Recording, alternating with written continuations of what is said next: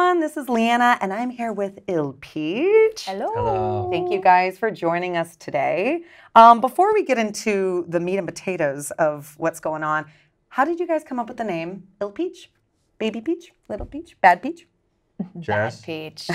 It's not very interesting, but we basically just put together a bunch of words, and we thought that that sounded sick. Yeah. And a lot of people didn't like it, but it felt appropriate. Sometimes one of us is really in a nasty mood. One of us is sweet. We trade roles often. We asked our friends. We took a list of words, brought it to our friends, and the one that they said, no, this is like definitely don't do this name. We were like, this is right. Well, because it's like you kind of sometimes just want to go with how you're feeling. And if people don't like it, that's okay. But also, like, I think a lot of people relate to that. Even though it's like two words together, I think like peaches are so sweet. But sometimes it's like you're feeling sweet, but also like you don't want to be sweet all the time. Yeah. Yes. So I get it. We're very polar opposites also. So a lot of people that collaborate with us are always like noticing that. So it just felt appropriate too. I like that, yeah. And you guys, I know, did you guys meet in high school, I think? We did. Okay, so you met in high school. I read that you guys were kind of a little like you did the a cappella, like kind of geeked out a bit and stuff. We were huge nerds. Okay. Like theater, a cappella, jazz group nerds. The best musicians are, I feel like. Yeah. Oh, yeah, big musical guy. Okay, so Yeah. you guys did like musical theater, you did all the shows, everything. Yes. Yeah, All that. I grew up in a musical household. Yeah. So my parents, brother and sister, yeah. Did you, did it all. what was your favorite show that you did? Musical. Probably Oklahoma or Sound of Music. Oh, those are Yeah, both good my ones. dad was a musical director at a theater, so Oh, I kind of perfect. grew up doing shows at this theater. Yeah, and it's like kind of fun when you grow up in that environment and then you can translate that into a different genre, your own creative process. What was your favorite show doing musical-wise? Gosh. I mean, my career only extended to the end of high school. Not into college or anything So, like that, yeah. Probably The Sound of Music, though. Oh, I mean, okay. So we you did both- that show together. We both did that show together. But I feel like I was more like choir girl, like Yeah. a cappella Yeah. jazz. You were more like Glee, Oh my God.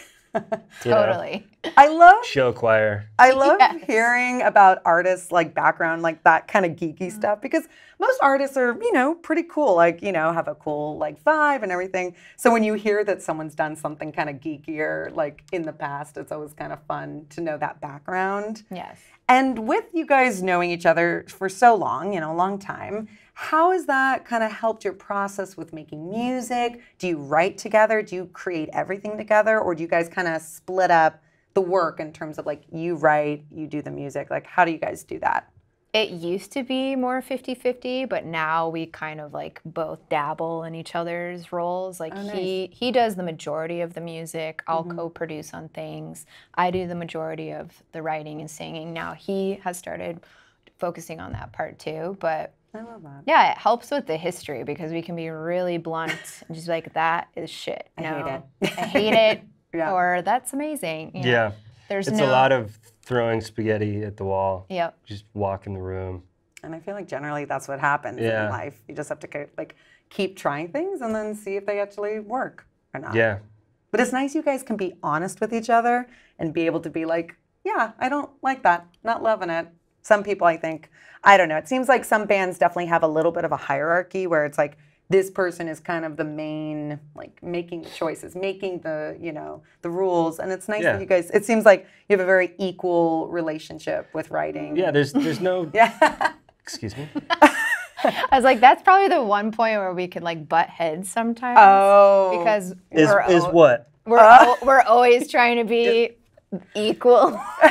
Very Libra of you. I Yes. found out that Well, you're a and you're Libra. gonna say Sagittarius. Yeah. You're Sagittarius of me. I was going to bring the astrology in later, but I couldn't help it. I mean, let's go there. let's do it. No, Like Libras the are all about balance. Yes. You're trying to keep the harmony. Exactly. I like chaos, you know. Sagittarius do like chaos. Do they? They do. And sometimes Sagittarius, I do fitting. feel like they know so much. So I do feel like sometimes Sagittarius, And other signs can like be like, yeah, I think this is the way we should do it. And Libras are like, yeah, like I want harmony. So that's interesting.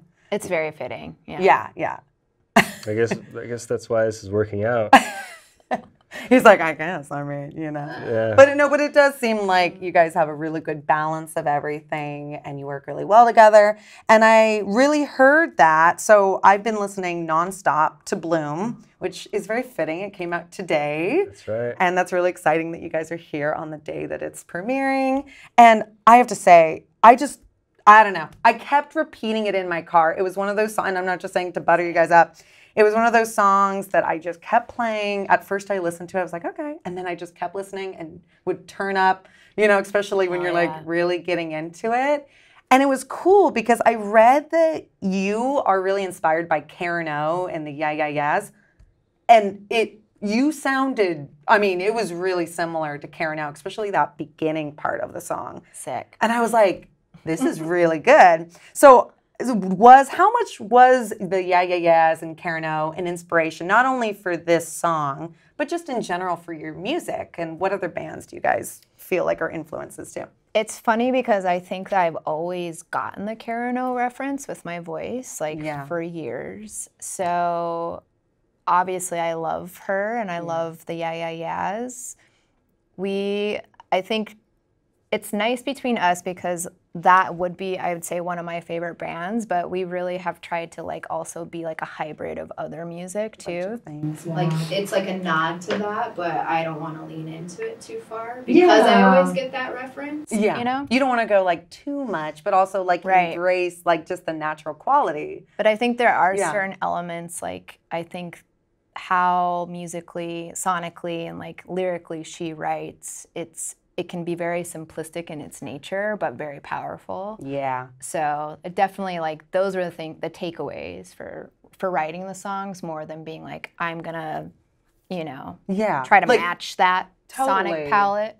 And it's a delicate balance how much influence you can let in. You know, like the things you listen to, the things you see and watch out of just enjoyment and love. Yeah. That's what is going to shape you, you know, and your taste. But then there's also this other side where if you kind of close the door on that, it leaves room for more imagination. Yeah, you don't want to go like too far. Yeah. But you also want to allow yourself to be inspired. Yeah. And I really loved what you were saying, not to get on a whole Karen O thing, but her music is really amazing because it can be very simplistic, but also very like so many different elements. Yep. And that's what I really love about your music too. Thank you. That like I heard the song Gum, which obviously came out like a couple years ago.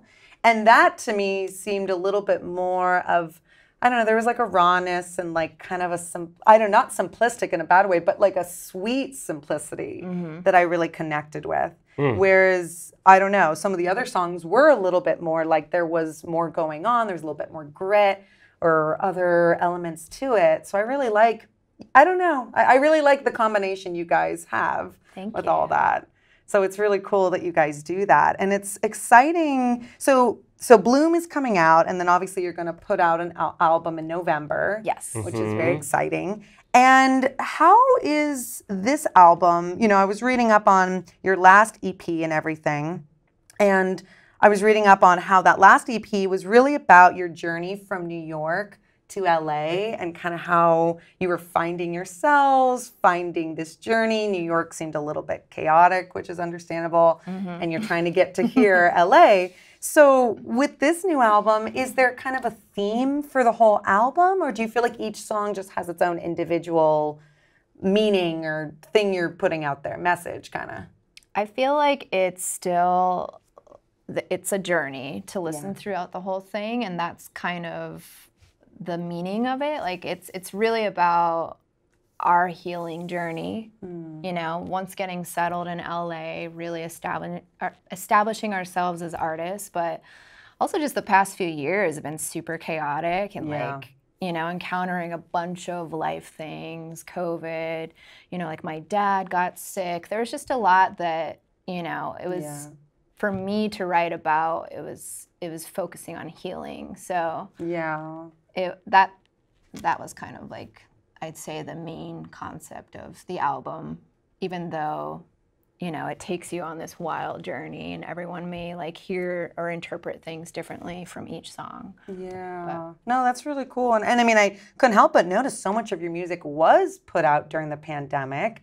So obviously I figured that there was going to be a lot involved with that. And I mean, did the pandemic, I mean, it sounds like it did kind of affect the music. For sure. Yeah. Affected what you guys were writing about. Yeah. I mean, it's funny because it's like, at this point, everyone's like, cool, can we not talk about the pandemic? Right, but it's a part of us, just though. what I mean, like, that really was a huge turning point for us as like just people and as artists too. Because we had a chance to, you know, like try on different outfits, try different things, but then also there's this whole other like life happening outside of that, which was like really challenging, you know, for everybody. So yeah, a lot of the music was made during that time, and it was kind of like, how do we come out of this? And it was an opportunity to sort of choose who we wanted to be and how we wanted to handle these things. And that's, you know, also a big part of the music and a part of that healing journey that you kind of hear in the album. And that's kind of cool that, because I know you had one song that came out in 2019, right? Wasn't there, I think, just one song? Yeah, that was sort of like the beginning of Ill Peach, and still really like scratching the surface of like, who are we as a band? Yeah. You know? And so now I feel, especially with this album, like I feel so like in my bones. Like, oh, this is me as an artist. He feels that way. You know, like we've gone on a trek with this like sonic journey where it's like landing in a place that's really cool and interesting, and people are like starting to grasp it and get it, and so are we. So and even through your music videos too, because I was watching some of the music videos too, and I love that. I think I was watching, which one was it? Was it Comatose? And was that the one where it was like kind of really chaotic, and it was like from the point of view of like, well, I remember there was like you were at the basketball and stuff. Yeah. And I love that you guys can, and that was during the pandemic, right? That song? Yeah. Yep. Okay. That was February 2021. Yep. Okay, so we were definitely in it still. Or no, 2022, yeah. And you really got the chaos. I mean, I got into that. I was like, that's really cool, and I love that people can relate in that way. Yeah, I mean, it's like, for me, that's what a lot of these songs sound like and feel like, is just like, it sounds like my mind, my brain at that time, which was chaotic. Yes, you know? And it's hard to listen to it sometimes. You know, just because I'm literally going back to that time, you know? Oh, and I bet it's such a visceral experience for you. Totally. I mean, that's the thing as an artist. I mean, us people that, you know, just are listening, we hear your music and we feel whatever we feel. But for you guys, it's like you are taken right back to whatever you were feeling. And that must be a lot to absorb all that. You're listening, you're feeling whatever, you're feeling what you feel now, and you're just kind of having to like... experience all of that. So that's kind of a cool thing that only musicians really, or anyone that makes anything creative. I mean, I guess if you paint a painting, you can look back and be like, wow, I was feeling something. But with music, it's different because you're really absorbed in the music when you listen to it. Well, and it's so funny because, you know, like a lot of bands that are putting out music, it's like you finish that project or that album or that EP months in advance before it even reaches the ears of the audience. And so by the time it comes, you know, like by the time November comes out, we've been listening to it for almost 2 years. So yeah, that's such a weird thing. Yeah. And then after it's out, it's like, it's not ours anymore. And people will interpret it however you want to interpret it. Yeah. Well, and that's what was really cool too, because again, with so much of your music, I feel like I can really connect to, I mean, I don't know exactly what you guys are thinking, but I have at least an idea of, I'm not that good of an astrologer, but no, I mean, I feel like with your music though, you really do connect with it. And I really did love also Head Full of Holes too. which I know you guys performed earlier. Yes. So with that one, I was reading about how that song is really, or at least what you were saying about it in the past, was it's assessing how much of the past is real and how much is embellished in our own minds. Boom! Like, what a concept. I mean, it's true, but also, like, I'm just curious to kind of hear more about that because I agree with that. I think that that's a really interesting thing. And do you feel like, are you talking about with that, like, very much nostalgia, or are you thinking of it's more like focusing on the past so that we're not focusing on maybe what's going on right now that could be difficult? I think it's probably both. It's Yeah. probably, this is something I learned in therapy. Yes. Like, you know, with Therapy, trauma, yes. with trauma, The trauma. you are capable of sort of like reprogramming that memory Yeah. into, and if you're blocking it, then it's not as bad as it actually was, you know?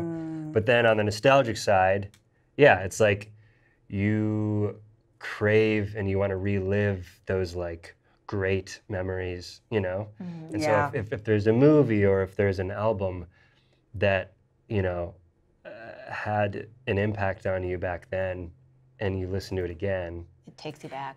Yeah. Like we're obsessed with reliving that feeling again, you know? Which is why we like, there's a cycle of like, oh yeah, let's go search for these like vintage t-shirts or whatever. We're all you know? about nostalgia and Yeah. vintage. And are you guys millennials too? Or are you guys, what are, not to get into all the age and What stuff. are we? I don't even know. What year are you born? Ooh. You're like, Jess. well, I was just talking about millennials for myself. I think that we are millennials. Okay. We are. Yeah. You guys are millennials. Yeah. Okay. Well, because I just feel like the reason why I bring up millennials is because I think, I don't know, maybe every generation has that. But I feel like for us in the 90s, let's just say that, whoever had a childhood in the 90s of any age, I think that we all connected with this sweetness that was the 90s. Maybe it wasn't sweet for everyone if you're like a 30-year-old. But now, like, I'm in my 30s, and now I'm like wondering if people are having that experience who are kids now. Like, even though it's a different time, but it's true, the nostalgia of it all, our memories, there could be so many difficult things that were actually happening in the 90s, and there were. Right. But for us, we just remember those sweet, like, you know, Barbies, and, you know, and now, you know, with the Barbie movie coming, it's like we get so into it, and I think you're right.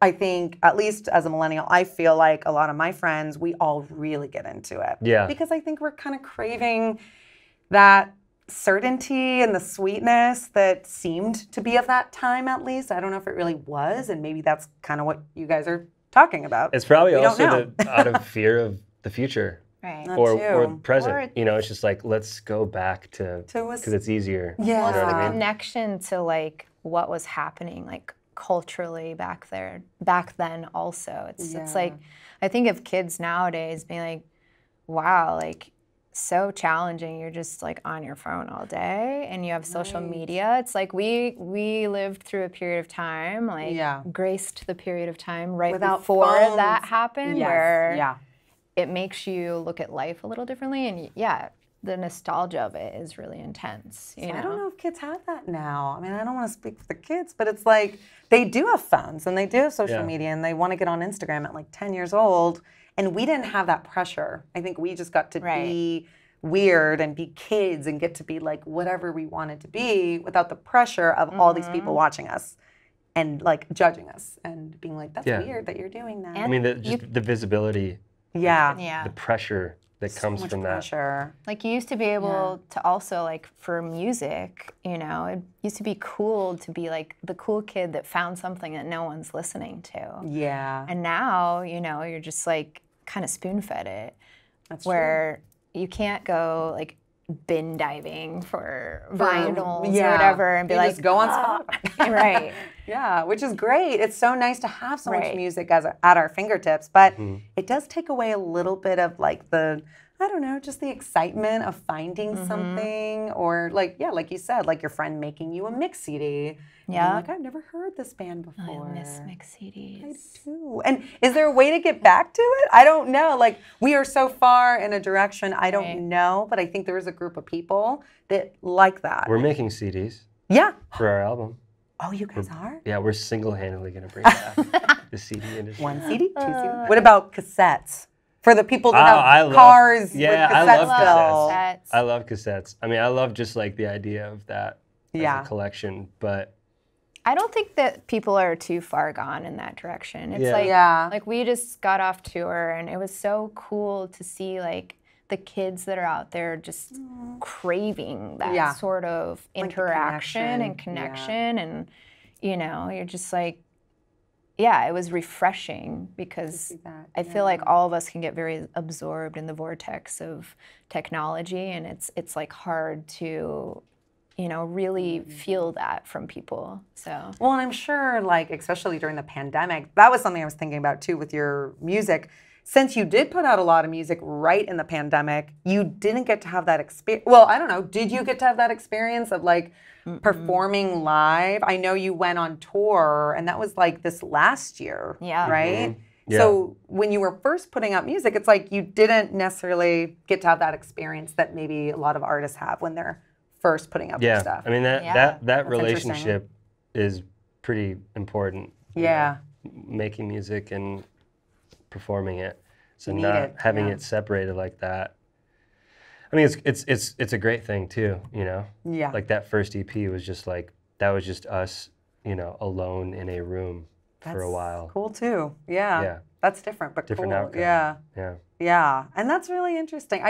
It's so cool because I don't think I've really like talked to a band yet that has put most of their music out in the pandemic. I mean, they were kind of around and then they put stuff out. So this is a very unique experience, and I'm sure there's other bands too. But for you guys, it's just cool that you, in one way, had this little like isolated time to do your own thing, and then later, I guess people started listening, and you had shows, and then all the kind of chaos began after that, in terms of touring and everything, and like getting the energy from other people, and then you're like feeling it from other people. Yeah, it was cool. I think it just like, I don't know, the pandemic with everything just kind of like dropped the veil of bullshit. Yeah. And you know, like we live in a very like an industry-centered city. So it was kind of nice for that noise to go away for a moment, and we could just really like lean into just be real and just be like, okay, like what do we actually want to make today without like thinking about, oh, I had a session with this person the other day and this influenced me, or, you know, this is trending. The FOMO. Right. That's so true. Because you were just with yourself, that's it, writing the music. And that really is it's just such an interesting thing. I really like that you guys, I mean, it seems like you had that experience and now you're out in the world, and it seems like people are very receptive to your music. They're really interested in what's going on, and with all your new music you're putting out, it's kind of like now you're here and you're ready to like kind of be like, hey, let's do this thing. But I'm glad. Let's tango. Let's tango, exactly. Yes. It's a bad joke. That's a dad joke. Tango. Let's face it. Honestly, dad jokes are part of the nostalgia. True. And I think it's what we were talking about. We gotta you're keep being nostalgic. Yeah, we gotta keep that nostalgia alive. But honestly, this is really exciting. I'm so happy to get to talk to you guys and just get to hear a little bit about your music, hear about your process. So you guys are going on. Let's see. So you did a tour. I know you were in at the Moroccan Lounge in July, right? That was your last LA show, right? That was supposed to be our last LA show, but then we ended up playing with Fantagram instead. Oh, wow. Yeah, we were the... That's exciting. Yeah. Okay. It was a really exciting opportunity. I don't know if you've heard of the Bellwether. It's like a brand new venue. It sounds familiar. I don't know if I've been there. It just opened, so that show, that was the first show. We were the first band. You were the first band to ever play. You guys in Fantagram. Yeah, it was so cool. Yeah, it was sweet. Oh my goodness. How was that, playing with Fantagram? Awesome. Yeah. Awesome. I mean, when we moved to Brooklyn in 2012, that was like the band. Yeah, I remember that too. Yeah. Okay, yeah. So we're like around, I feel like we're around the same age. Maybe. I don't know. You're like, I'll never tell. Lady never tells. We're 90s people. I know that. Yeah. Well, and if you're talking about Fantagram in 2012, that was like, I went to CSUN, like I went here. Oh, okay. And so I remember walking around campus with like Fantagram in my little, Yeah. well, I guess iPods. Yeah. Eyelid movies. I'm iPod. actually Yeah. 55. Yeah. I don't You're know. like, I'm I have the 64. LA diet. Wow. Right. Yeah. Flawless. Flawless. Flawless. No, I love it. That's really exciting. So you did that, and then you guys, do you have any more tours coming up? You're doing Pitchfork Festival in London We're in doing November? that. Yes. Sounds It's going to be exciting. so awesome. Playing with Chai, which we love them. Okay, cool. And then we have a few other shows sprinkled around over there. So it'll be our first time in the UK. And Oh, that's exciting. Yeah, it's gonna be fun. gonna be really London fun. Calling Festival in Ooh. Amsterdam. Oh, okay. Oh, that is going to be fun. Yeah. So you're going to do that, and then when are you going to be back in LA? Because I want to go. well, we're This planning. is for me. to Yeah, know. just We're you. planning Just a, me. Your show. your show. We're planning a release show Oh, at cool. the end of November. So Nice. the details for that will be coming out. Okay. Yeah. Well, it's exciting. Yeah. And you're on all the medias, We are All all, of them. All we're of on them. All of them. the Il Peach The Il Peach. Instagram. We're on the deep, dark web. There's a couple there. Again, we love it, but also it's like, Instagram, we love it, we hate it, we need it. Anyways, but I always ask kind of a bonus question. We talked a little bit already about your astrology, which I'm glad you guys are indulging me in. Here we go, baby. Here we go. Here Let's we get go. into it. I love hearing people's astrology. So we already know you said you're a Libra. Libra. And you're a Sag. Sagittarius. And you even knew your birth time, but I don't have my app pulled up to do your whole chart. 2:30 a.m. That's impressive. November 28th. Yeah. impressive. How do you know this? Because I asked my mom recently. Because in LA, you got to know your birth time. Right. Yeah, I was like, I don't know "Mom, about in Brooklyn, Mom, but I in moved to LA. What time was I born? people keep asking me my birth time. I don't know. Is it New York as much astrology centric, or is it mostly LA? I feel like LA It's is probably. I don't know. I don't think I don't so. know. I Okay. would Not New say New You York would- Not- is not- very not the aggro, folks that we were hanging just with. across the board. Okay, yeah. Yeah. Well, LA, we have a very spiritual community, and I think Yeah. astrology kind of like falls in that boat right Yeah. there. So Totally. We're all very into it. But okay, I so like Libra, Sag, do you guys know anything about those signs? Or? Zero clue. I mean, I just know You said you're a triple Libra. I'm a triple Libra, Dang. so all about balance. it's the ultimate balance. What is All what is balance. triple? Sun, moon, and rising. Okay. Yeah. So how do I know if I'm double? We gotta Gotta get the your chart. charts. Gotta get your charts, son. If we had more time, I would Okay. do the whole thing, but we just don't. I don't think we have time unless people want to watch like a 50-minute video.